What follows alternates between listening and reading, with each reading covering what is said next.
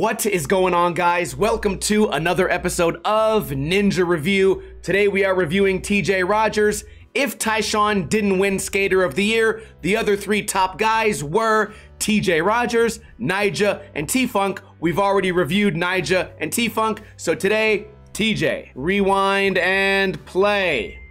Some kids just watching some skateboarding. Maybe we'll do Tyshawn next week because we haven't gotten very many people submitting their footage. So let's just do pros. You guys have been asking for it for a while. I was always concerned about the copywriting, but I'm pretty sure I'm covered by fair use because I'm commentating this. Look, that's what I would do if I won Skater of the Year. No big deal. No big deal. No big deal. I'm the greatest. Switch flip up. Switch back lip, starting off with a bang. The big switch 180 was nice too. Switch back heel. So what I'm looking for is not this guy.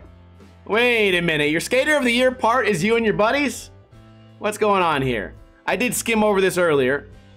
I think I had a little mini debate with somebody today in the comments, and they said, I don't think Skater of the Year should be strictly based off the best tricks. And that's kind of where I disagree. I think it should be mostly the best tricks, but there is an argument here, heel drag, for style, right? And as I skimmed through this earlier today, this guy's style is undeniable. And I don't want to get into this is it fake thing, because if it is fake, it's more refined, right? It's something along the lines of trying not to tic-tac and trying to look like you're under control versus trying to bend your leg super weird. Another argument we had as far as style goes is T-Funk's ollie and does the immediate knee bend and the part filled with 50-50s. It leaves a lot to be desired, but everyone says, well, the style matters for him. I would say that this style, at least for me, maybe I'm biased, is more aesthetic. And I think the reason is, someone had mentioned you could land a trick and then do this, ta-da, after every trick and call that your style. But that doesn't make the trick good, especially if every trick in the part is a fucking 50-50. So what we're looking for here, we want to see variety, or at least I do. I want to see stairs, rails, ledges, switch, fakie, nollie. You know, I want to see it mixed up. I certainly don't want to see nothing but 50-50s. I don't want to keep going back to that, but I got a lot of blowback on the talking shit on T-Funk thing, which, by the way, I make these videos to be entertaining, but I'm also kind of right about most of what I say. I might try to poke the bear and get you guys to cry a little bit, but most of what I'm saying is correct. And right here, have we seen anything sloppy yet? Has his hand touched the ground yet? Have we seen a 50-50 on a curb yet? No. So even before this part's over, look how high he caught that. And a lot of these, he's going fast. No, I don't know, no sloppiness to speak of. And we get the variety of spots. We get switch, we get regular, we get flip in, we get flip out.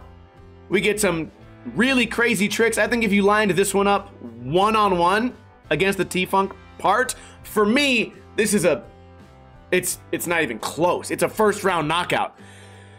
But again, I guess there's a lot in skateboarding that can be debated.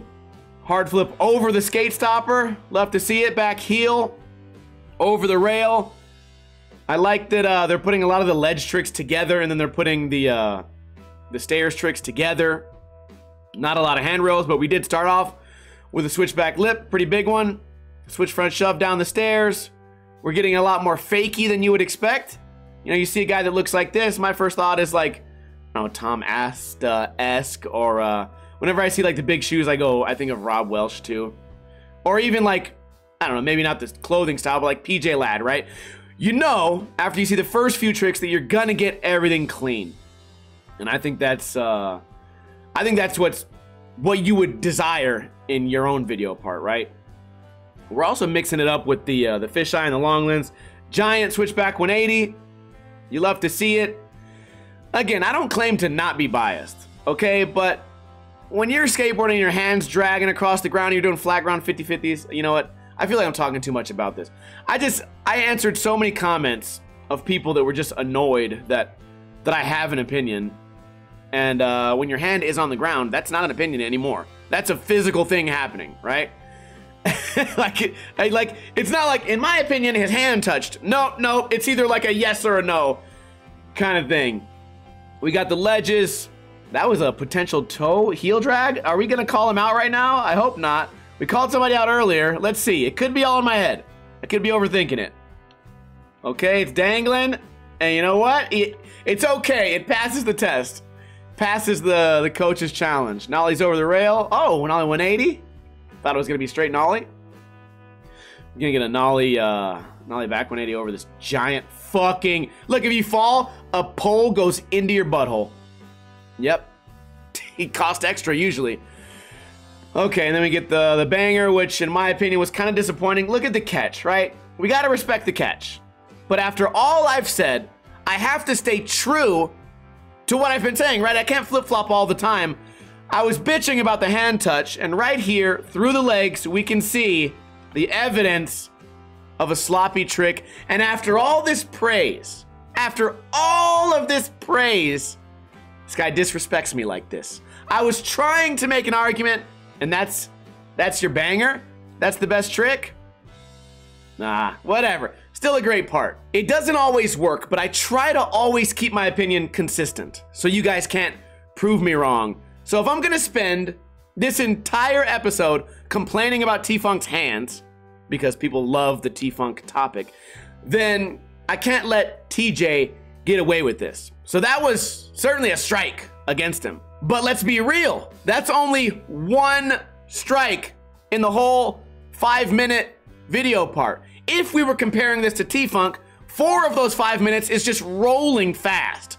This was all action. A lot of different tricks were done on many different obstacles. Maybe lacked a little bit in the handrail department, but we did get a huge switchback lip. Well, we actually got 2 of them, didn't we? Oh no, repeated tricks. Overall, though, in my opinion, this blows T-Funk out of the water, but also, in my opinion, still doesn't quite touch what Nyjah did. Nollie flip over this rail, for example. Maybe there's 10, 20 people in the world that can do that, and then you look at some of these Nyjah tricks, and I'm hard-pressed to find anyone who can do half of them. So I guess that's just where my opinion lies. If you disagree, let me know in a comment below. Also, let me know which part we should review next. We'll probably do Tyshawn, then we can do like a head-to-head kind of thing. Ninja Review, the series is kind of dead. It's winter, no one's submitting their footage, so we might as well just review pros from now on, which is something I already do on Twitch. But when I do this, it's a little more formal, versus on Twitch, I just get drunk and watch skating. So if you guys haven't checked out my Twitch, do that. And if you want to submit footage to me for a regular episode of Ninja Review, go for it. Watch the old episodes, figure out how to do it. The submission process is easy. And let me know what you think of the new format. I'll see you guys tomorrow with another video. Have a great weekend. Kuna Matata. In the arms